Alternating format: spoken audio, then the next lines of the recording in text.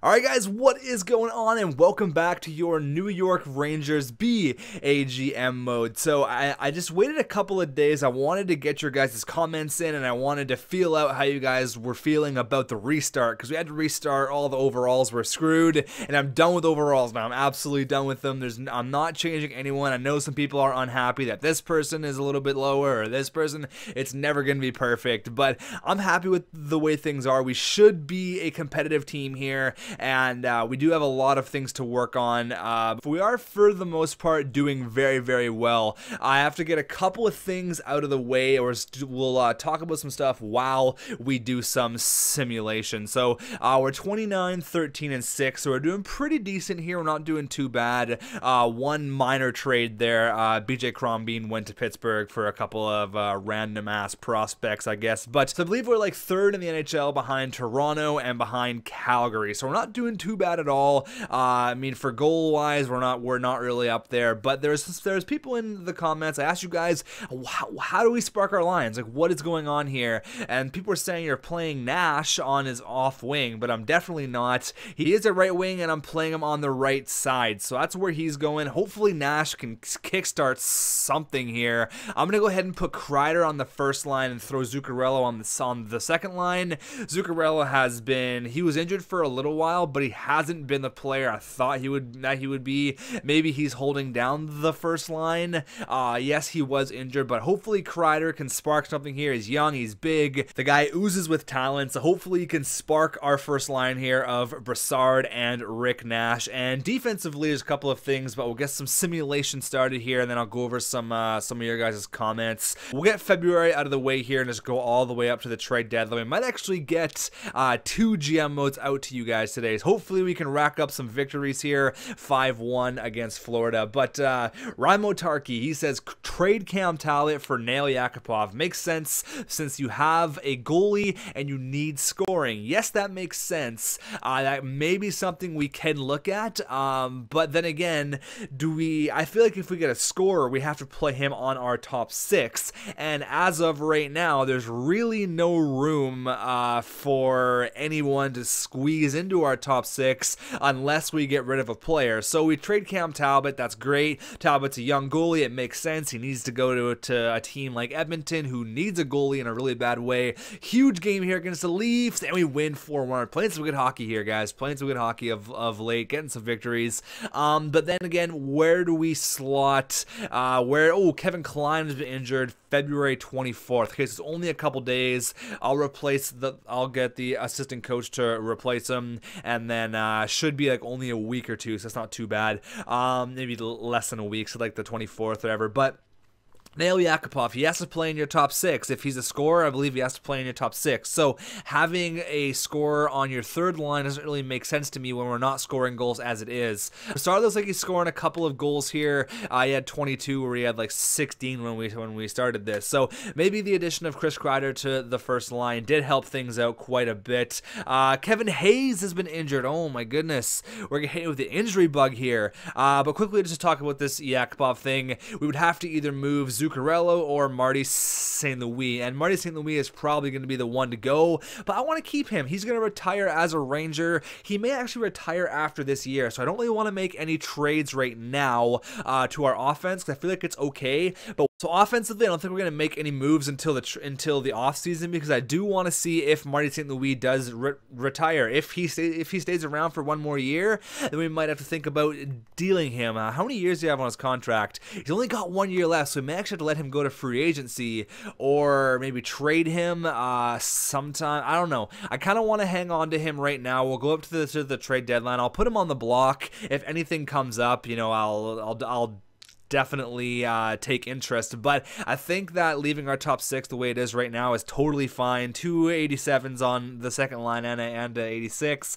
I feel like once we start rolling, we're going to be just fine. But I have to call a player up here, and it's probably going to be that Oscar Lindberg guy, wherever he is. Oscar Lindberg. Kevin Hayes had quite a bit of minutes for us here, but Lindberg is going to fill that void for right now, and we obviously had to call up Chris Bourque. What are you doing? Okay, so let's never trust our assistant coach ever. Why? Why would you play Chris Bourque on your defense. You can bring up Mike Costa. What are you doing? Okay, Chris Bork. Oh my God, what are you doing? What is going on? You are a fool, whoever my assistant coach is. Why would you put him there? What a loser. Okay, so yeah, so we're probably not going to make 4-on-4 lines here. Let's just quickly go ahead and put him there. Honestly, it's only going to be for a couple of days because we're going to get Kevin Klein back. But the only move I think I'm going to make at the trade deadline is trading either Dan Boyle and a pick for maybe like a better third pairing defenseman, maybe like a shutdown guy. Brady Shea, that's fine. Assistant coach, and of course Kevin Klein's available. Of course that would happen. Let me just quick. Why is JT Miller there? What is going on? I don't know what is going on right now. Everything is just crazy. But we do have to send down. We have to send down a couple players actually. Oops, let me just go here. We have to send down. Who do we have to send down? We have to send down Costa. Hopefully it doesn't get claimed on waivers. That's the thing with calling people up in the whole waiver thing. He may actually get claimed. You know, he's 29. If he gets claimed, whatever. I don't think he will though. Yeah, I didn't even get claimed. That's kind of nice. Now we can finally get some stuff done here. Jesus, injuries popping up and things that are not allowing me to do the simulation. But maybe trading or upgrading Dan Boyle. He's old. He's making a lot of money. I'd like to get someone quite a bit younger. So maybe trading like a third or like a second round pick along with Dan Boyle. I feel like oh geez, all these things. I feel like getting Dan Boyle's contract is gonna be the biggest thing. And Kevin Hayes actually out for 5 weeks, so that sucks. That is huge. That is really bad news for us. So actually, what I'm gonna do is put Lindbergh on the 4th line and bring up Dominic Moore. Yeah, we definitely got to bring up Dominic Moore. Even though we're playing pretty decent right now, 2 wins there. Had an OT loss against the Arizona Coyotes, but losing Kevin Hayes for that long really sucks. So let's go ahead and put Moore there, Lindbergh there. Everything's good. Golden. But almost up to the trade deadline here. I may look for like a more of a defensive defenseman for my 3rd line to play alongside Kevin Klein. And if you guys remember in Winnipeg, we were filled with two-way and defensive defensemen. So we had players like we had Jamie Alexiak, who was awesome for us. He was really good. I kind of want a player like that. So let's go ahead and edit our trade block here. I will put on Dan Boyle. He's not worth much. He's got the big contract though. Who else? I want to go ahead and chuck on Marty St. Louis just to entertain offers. Not saying that we're going to totally get rid of him or anything. He doesn't have the trade value that oh fuck, I forgot to put Cam Talbot on there as well. I gotta put Cam Talbot on there, trading block, just to entertain offers. I'm not saying we're gonna move any of these players whatsoever, but if an offer does come my way that I like, I will definitely have a look at it. Thing is, we could draft a goalie in the next couple of years and they could be completely ready by the time Lundqvist is ready to hang up his skates. So I'm not worried about a backup goalie. We can find one. If we do decide to deal Cam Talbot here, maybe it will be to Edmonton in the offseason, but I don't think we're going to make any moves right now. Teams, it looks like, not coming at us in the first hour of trade negotiations, and I mean, I'll have a look. So go ahead and put him on the block, Dan Boyle. Let's just quickly see what teams want him. See, not many teams. It's not going green. Minnesota wants him, but what defenseman do they have that we could snag up? I don't want to get someone that's completely unrealistic, like Matt Dumba, obviously not going to happen.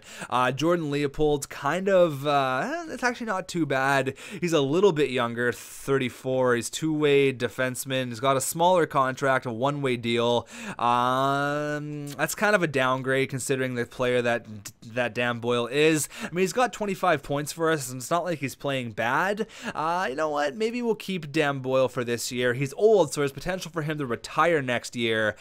And I'd totally be all right with that. But then I got to ask myself, is this a team that I'm prepared to go with into the playoffs? And as of right now, I got to say, yeah. You know, there's a couple question marks, of course, like every team. No team's perfect. But Marty St. Louis, one of those question marks. He's not playing bad, but again, he's not the player he once was. JT Miller, we got a bunch of young guys coming up, lots of potential guys. We got Jesper Fast. He should be pretty good for us. This Lindbergh guy. We got got some pieces in place, but I'll go ahead and just quickly have a look around the NHL. If there's any prospects that are being given away that I could squeak out for a pick or maybe another depth player, I'll definitely do that. But as of right now, I don't think we're going to make any moves. So I'm actually having a look here, and one hole that I can definitely see when I ask myself, is this a team I want to go towards in the playoffs? I said yes, but then I kind of looked at it and I was like, we could probably make a change to the fourth line, and I kind of want to get a fourth line winger because James Shepherd is playing out of his position. He's a natural centerman, and just I like having players in their natural position. Plus, the fourth line is a very important position for me. I love having the grindy fourth line players. So it's either Kopecky. I could probably get Kopecky for a little bit cheaper than I could get Scotty Upshaw. Let's check out. I just want to make sure they have good defensive awareness. 80 for the discipline. Kopecky 83, 82. So Kopecky might actually be a better option. Plus he's a right winger, and we might not actually have to trade anything else. Probably just do James Shepherd straight up for Thomas Kopecky, but that might be not a bad idea. We get to upgrade our fourth line. I think Kopecky is a pretty good option. Obviously, he's not the ideal fourth liner, but you know, as of right now, it's what we have to work with. We're a cap team. Even taking $3 million on for the next. It's in a contract year, so it's not too bad. If it doesn't work out, we could just trade him or go to free agency. But I think this trade is the only trade we're actually going to make. Thomas Kopecky for James Shepherd. Shepherd's playing out of his position, and Kopecky could use a new home in New York. Will this go through? It will not go through. You're pretty far away, really. It looks pretty even on the trade block there, but let me go back and maybe I'll have to add like a fourth and a fifth, maybe just some random picks. I'll give 2 fourths, one from this year and one from next year, which actually Arizona's pick. So 2 fourths and James Shepherd for Thomas Kopecky. Come on, Florida, be nice to me here. Allow me to get this trade. I do have the trade difficulty on hard, so this is going to be it's gonna be a wake up call for me to make trades anyway. So James Shepherd and 2 fourths for Thomas Kopecky. There you go. Thank you, Florida. The Florida Panthers fans are going to be cheering in the streets. I don't know. It's just James Shepherd. He's not that fantastic. But thank you, Florida. I like that was a good deal. I'm happy that we made that deal happen. That's the one deal that I did want to make. That can go there. And now we can just go offense there and go ahead and put the new player, Thomas Kopecky, there. So that strengthens up the line a little bit. Once we do get Hayes back, it'll be there. And this will be Hayes instead of Lindbergh. But as of right now, this is how our playoff team is looking like. Just imagine Lindbergh be Kevin Hayes. So I am more happy with that. We're not going to do anything to the defense. You know, Kevin Klein's doing his thing. He's a good defenseman, got really good defensive awareness. I have no problem with that. Hasn't scored a goal yet, but he's a +8. That's fine. He's holding it down there. And obviously, with Dan Boyle, we're going to see what happens in the coming months here. But I think that's going to be it for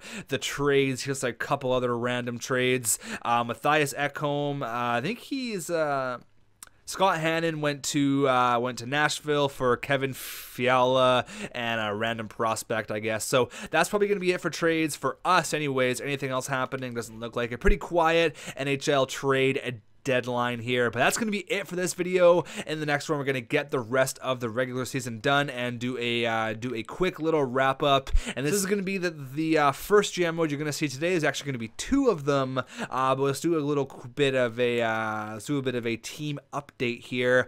Player stats, check it out. You're going to get 2 GM modes today because I want to start the playoffs on the weekend. So here's what it's looking like. Derek Brassard leading our team, 46 points. Nash has 43. So maybe putting Kreider on the first line jumped it a little bit, but as of right now, I'm not happy with the way Rick Nash is producing. He's supposed to be our offensive leader. You know, he's supposed to be a 40-goal guy, and right now he's playing like a $3 million player, not a $7.1 million player. So we gotta find a way to bump Rick Nash up. Jeez, everything else seems to be doing okay besides Matt Zuccarello not having a very good year whatsoever. I get he was injured, but yeah, not up to my standards. standards whatsoever. I think it's the goal scoring is our issue, but I'm confident with the guys. I feel like Ryan McDonough, he's holding it down on the defense, playing great. So is Keith Yandel. They're both playing awesome. I feel like we have a good mixture here in New York. Maybe it's not exactly what I want, but we're only in year one. This is a GM mode. You got lots of work to do. Goaltenders looking like this. Henrik Lundqvist, I mean, in the running for the Vezina this year, playing amazing. 1.77 goals against average, 9 shutouts already. Guys playing absolutely unreal. But that's gonna be it for this episode, though. God, look at Henrik Lundqvist. Oh my God. That's gonna be it, though, guys. Hopefully you liked the one trade there. Let me know what you thought about it in the comments down below. That definitely strengthens up our fourth line. And then in the next episode, we'll get the rest of the regular season done, and then we will hop into the playoffs, hopefully, and then I'll have some videos out for you guys then. Thanks for watching. See you guys later.